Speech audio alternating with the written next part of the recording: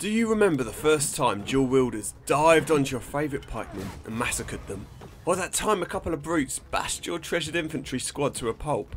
Or the time a couple of brute archers slaughtered your entire A-team? Because I do. After playing multiple playthroughs of Bad North, I have learnt a range of tactics, tips and tricks that I use to save me from throwing my computer out the window. I'm hopeful these tips will help you too. This is 21 tips to beat Bad North, and make sure you look out for the bonus tip at the end of the video. When a boat unloads its troops, there's a momentary 1-second pause before they leave the boat. Use this pause to time your attacks. This is particularly useful when timing attacks like the plunging attack. You can even count in your head. 1 and go. Think about which items suit which soldier type. For example, the Ring of Command is most effective on your archers. So if you don't know what it does, level 1 Ring of Command increases your unit size from 9 to 12, and when you upgrade it to level 2, it increases the unit size to 16, so you've got this huge unit. And you can use your Ring of Command on your pikemen or on your infantry, and it will make them stronger. They will definitely be better. However, the payoff, putting it on them rather than the archers, is not nearly as strong. So the pikemen with Ring of Command, they rarely get to use the extra men, because the extra men stand at the back of the formation, and it's only if they lose units that they ever get to use those extra units that you get with the Ring of Command. The infantry, the Ring of Command is great with them, you get more soldiers in the unit, but the negative is that they take ages to reinforce, which is not ideal because you often need to reinforce with your infantry. Meanwhile, archers with Ring of Command, they turn into English longbowmen. They turn the sky black. In fact, I struggle to think of a more devastating unit in the game, as they slaughter everything in their path. The Warhammer is also best with your infantry because they're always closest to the front line, whilst pikemen are suited to items like mines and the bomb. This isn't so much as a tip, but a question that I get asked all the time. How do you play on the very hard difficulty? Because it doesn't appear when you first play Bad North. And the answer to that question is, you have to complete the game on hard to unlock very hard. Before every round, scan the map for choke points or sneaky passages. Once the fighting starts, you won't have time to do this. Sometimes it's best to learn by watching someone else. And I've done loads of series that you can watch to learn tips and tricks and learn new ways to defeat different enemy types. I've done an archer only series, a pike only, infantry only, a very hard, and a 3 heroes playthrough. Find links to these playthroughs in the description. Make sure you subscribe if you want to see more Bad North videos, and like this video if you want to help our channel out. Learn your counters. Pikes counter brutes and enemy infantry. Archers counter militia and dual wielders. Infantry counter archers, hussars and brute archers.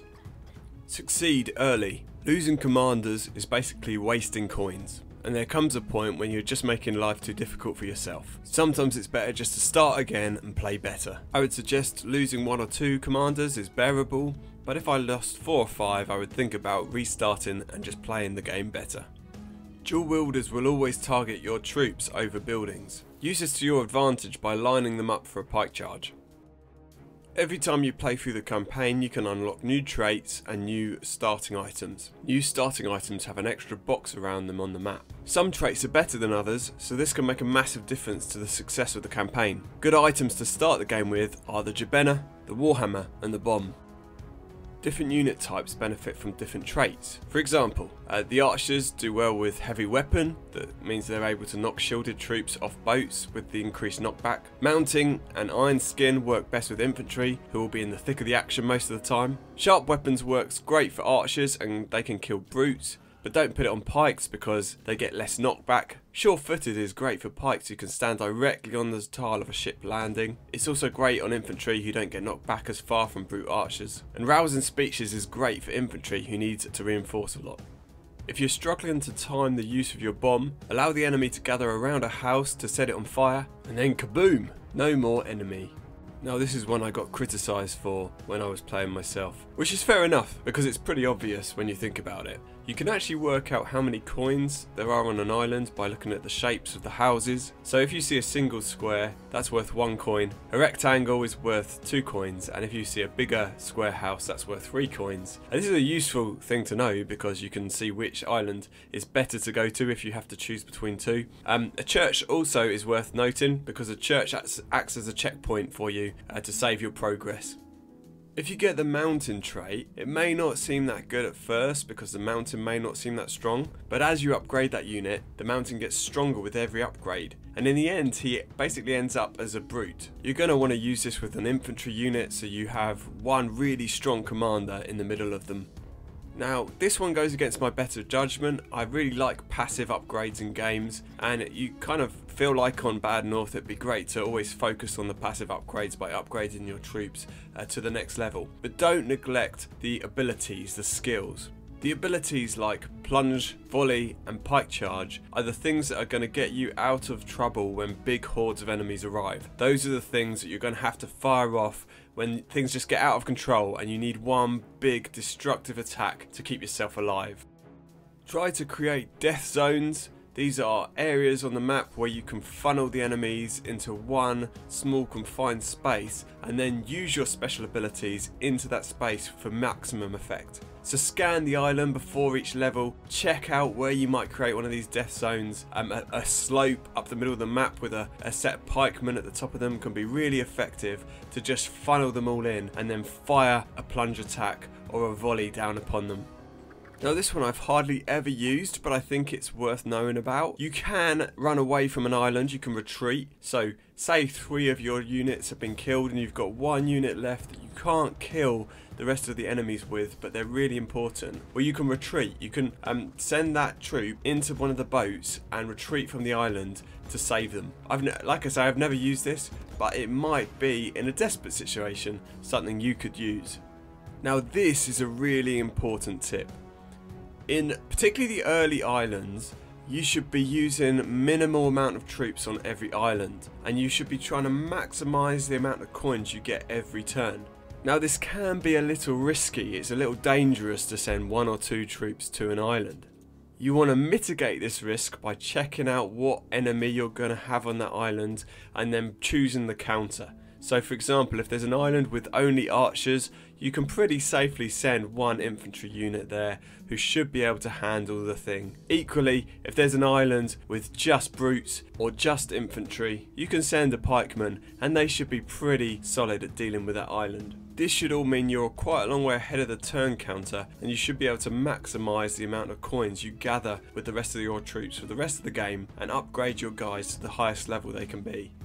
Brute archers may be the most dangerous units in the game to fight against, but bear in mind that they never burn houses down. So if you're just up against brute archers, you can send all your troops in to reinforce in the houses, and as long as it's only brute archers on the map, nothing will be burned down. And you can rinse and repeat this until you have enough men left to rush in and finish them off.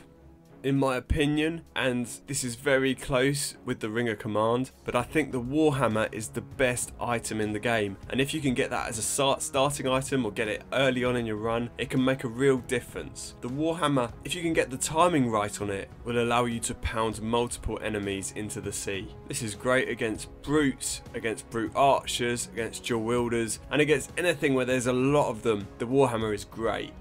So the traits that are best in the game, the ones you want to try to unlock as a starting item and the ones you want to use on your best troops are heavy weapon, really good one, rousing speeches, iron skin, sharp weapons, energetic and sure-footed. Get any of these and your troops will be amazing.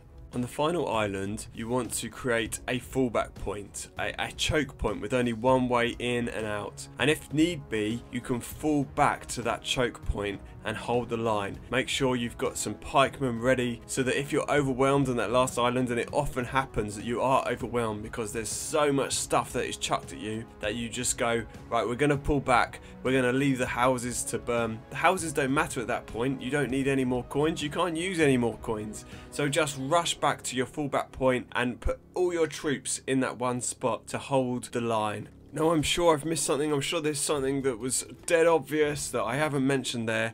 If that's the case, please put it in the comments below. I'd love to hear from you guys, I'd love to hear which things you think are most important to be successful at Bad North. Let's help each other and make sure that we don't die a terrible, terrible death. And my final bonus tip When I was playing my pikes only playthrough, I learned a tip about how to use pikemen in a desperate situation. Sometimes you need a set of pikemen to engage enemy troops who are attacking one of your houses. There's no one else left available and you've used up your pike charge, and what do? Now if you're charging headlong into this enemy group, you'll be out of formation and you'll get slaughtered. Instead, what you need to do is to move to a tile near to them until you draw their attention, and then move back quickly. You'll want to repeat this very quickly. Forward, back, forward, back. I found this to be remarkably effective and it saved my bacon multiple times.